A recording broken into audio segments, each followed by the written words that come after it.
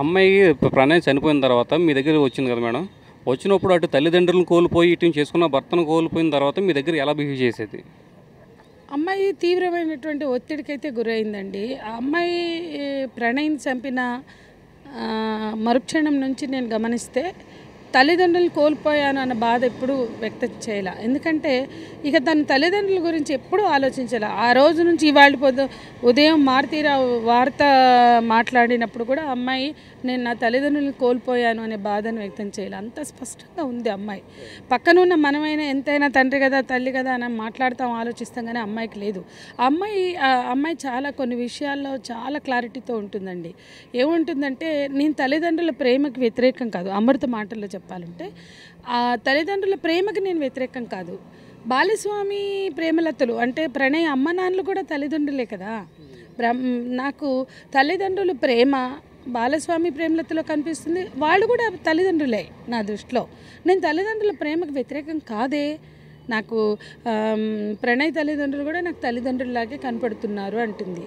రెండో విషయం ఏంటంటే తను ఆ ఘటన జరిగిన నుంచి తల్లిని కానీ తండ్రిని కానీ ఎందుకు గుర్తు చేసుకోదు, అసలు వాళ్ళ వైపు ఆలోచించదు తను ఎప్పుడు కూడా. తను డెలివరీ అయినప్పుడు నాకు నార్మల్ డెలివరీ అవుతుందా లేదా, 30వ తారీఖే బాబు పుడతాడా, లేకపోతే అంటే తను బిడ్డ ఎవరైనా సరే ముందు 30 పుట్టాలి అనేది, అంటే అది వాళ్ళ పెళ్లి రోజు. తన ఆలోచన అంతా అది నార్మల్ డెలివరీ కావాలి ఇంతే ఉంది. నేను చాలా దగ్గరగా అమ్మాయిని చూశాను. నాకు అమ్మ లేదు కదా, నాన్న లేడు కదా, నన్ను ఎంతో ఇష్టంగా పెంచిన నాన్న లేడు కదా అని ఆ అమ్మాయి బాధపడిన సందర్భం అయితే నేను చూడలేదండి. ఎందుకు అదేదో కసితోటో ద్వేషంతో అని కాదు, ఇంత దారుణంగా ప్రణయ్ని చంపారు. ప్రణయ్ తల్లిదండ్రులకి ఇంత కడుపు కోత పెట్టారు. వాళ్ళకి ఎవరిచ్చారో హక్కు, వాళ్ళకి ఎక్కడిది ఈ అధికారం?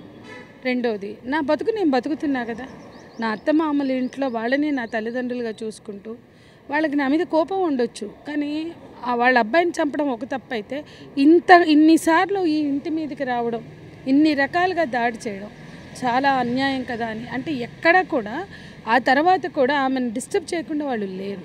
దాంతో అమ్మాయి ఎప్పుడు కూడా నేను తల్లిదండ్రుల ప్రేమకు దూరం అయ్యాను అనే భావనకి ఒకవేళ లోపల అనుభవించుండొచ్చు, లోపల అమ్మాయి ఫీల్ కూడా అయ్యి ఉండొచ్చు.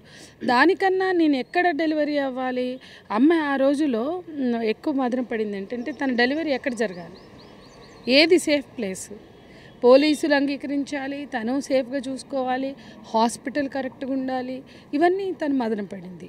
కాబట్టి అంటే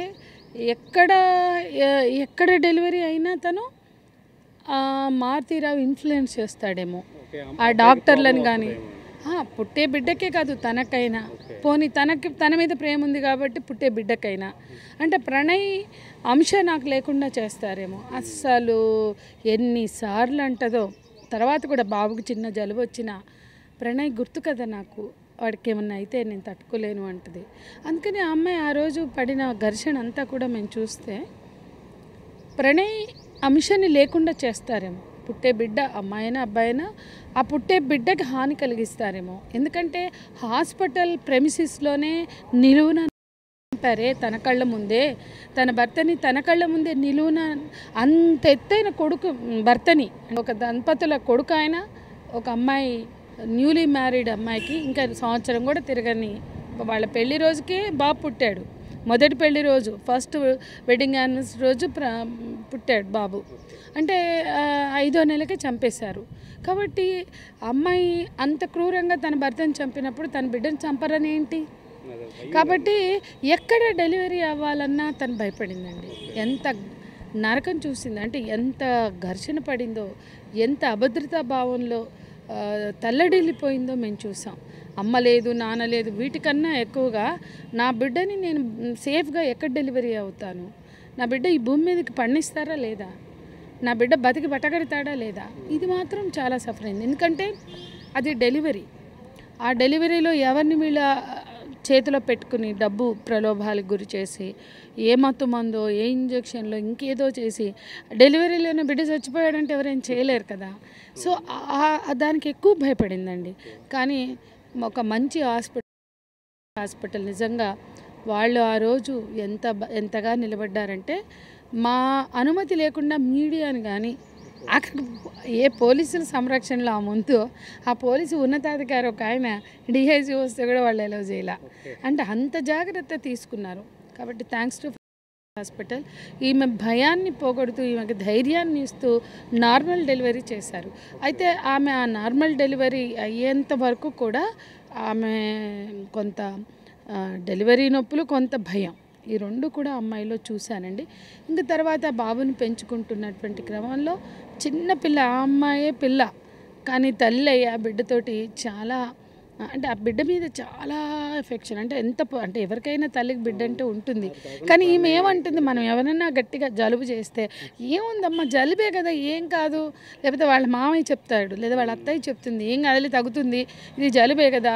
ఆ మధ్య జలుబు ఎక్కువ లంగ్స్ ఇన్ఫెక్షన్ వస్తే కూడా ఇక్కడికి వచ్చి ఒక హాస్పిటల్ అడ్మిట్ అయింది. నాకు ఫోన్ చేసింది. తేడా వచ్చిందనుకో, ఆంటీ నాకు భయం వేస్తుంది, వీడికి జలుబు తగ్గట్లేదు, నేను హైదరాబాద్ వచ్చేస్తా అంటుంది. అప్పుడు ఇక్కడ ఒక హాస్పిటల్లో అడ్మిట్ చేస్తే మేము చూసాం ఎంత టెన్షన్ పడుతుంది, ఎంత ఒత్తిడికి గురవుతుంది, ఎంత అసలు ఆ చుట్టుపక్కల ఉన్న వాళ్ళందరూ కూడా టెన్షన్ పడిపోతారు. ఏంటి ఎందుకు ఏం కాదు ఇవంతా మనకు కామన్ అనిపిస్తుంది కదా, ఏం కాదమ్మా డాక్టర్లు బాగున్నారు ఏం కాదు అంటే ప్రతిదీ కూడా తను ఎందుకు అంత కేర్గా ఉంటుంది, ఎందుకు అంత కీన్గా అంటే తను ఏమంటుందంటే నాకు ప్రణయ్ జ్ఞాపకం అంటే ఏమంటుందంటే వాళ్ళ మామగారితో కూడా అంటుంది, నాకు ప్రణయ్ జ్ఞాపకం, నేను ఏమైనా తట్టుకోలేను. ఇంకా చాలా మాట్లాడుతుంది. మనం ఒక హింసలోంచి ఆలోచించడమే తప్ప హింస లేని సమాజాలు కోరుకునే వాళ్ళు చేసే ఆలోచనలు కాదండి. నేరం జరిగినప్పుడు నేరస్తుడు ఎవరైనా అతనికి శిక్ష పడాలి, వాడిని ఎట్లా కోసి చంపాలా, మరమల మార్చి చంపాలా, ఇవి చాలా చెత్త బుల్షిట్. ఈ హింసలోంచి ముందు బయటపడాలి. నేరం ఎవడు చేయకుండా ప్రికాషన్ తీసుకోవాలి. ఒకవేళ నేరం చేస్తే ఆ నేరం చేసిన వాడు బడా బాబు అయినా, ఆశారాం బాపు అయినా, లేకపోతే ఒక పార్లమెంటేరియన్ అయినా, రాజకీయ నాయకుడైనా, ఒక ఇండస్ట్రియలిస్ట్ అయినా అతన్ని శిక్షించాలి. అది అతనికి ఎక్స్టెండెడ్ లైఫ్ వేస్తారా, 40-50 ఇవాళ ఉరి శిక్షలు లేని దేశాల్లో 50 ఏళ్ళు, 60 ఏళ్ళు, 70 ఏళ్ళు, 100 ఏళ్ళు కూడా పెడుతున్నారు, 150 ఏళ్ళు కూడా వేస్తున్నారు, టిల్ డెత్ కూడా వేస్తున్నారు. దానివల్ల మనకి ఏదో నష్టపోతున్నాం అనుకోవడమే ఒక సంకుచిత ఆలోచన విధానం.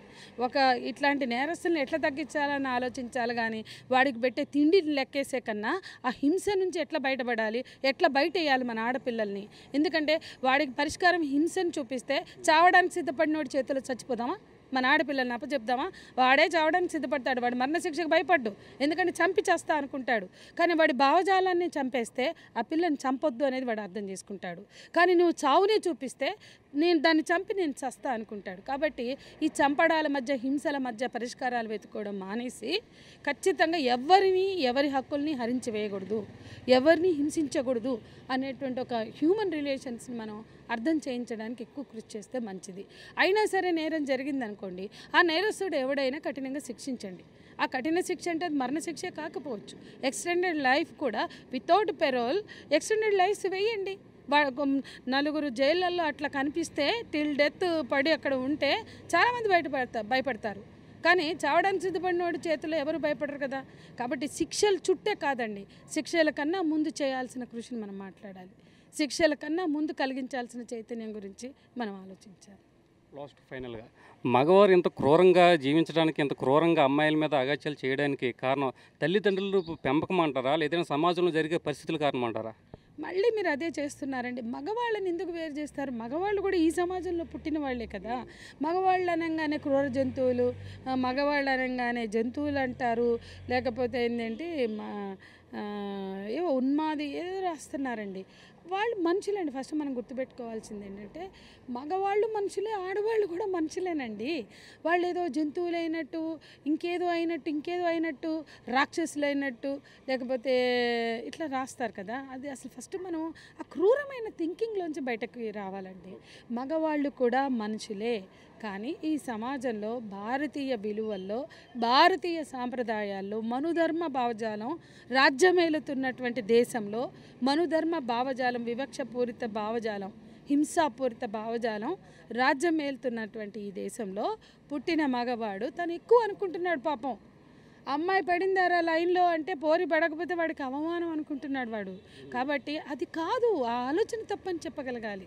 వాళ్ళ పై మతాల్లో హిందూ మతానికి చెందినోడు నిన్ననే నేను చూశాను, జై శ్రీరామ్ అనపోతే లించింగ్ చేశాడు. అది ఎవరు కల్పించింది? ఎవరు కల్పించింది? అని పుడుతూనే నేను హిందువుగా పుట్టాను, నా పక్కన ముస్లిం ఎవడైనా ఉన్నాడా, నేను చంపుతా అనుకుంటే పెరిగాడా వాడు? పుట్టాడా? కాదు కదా.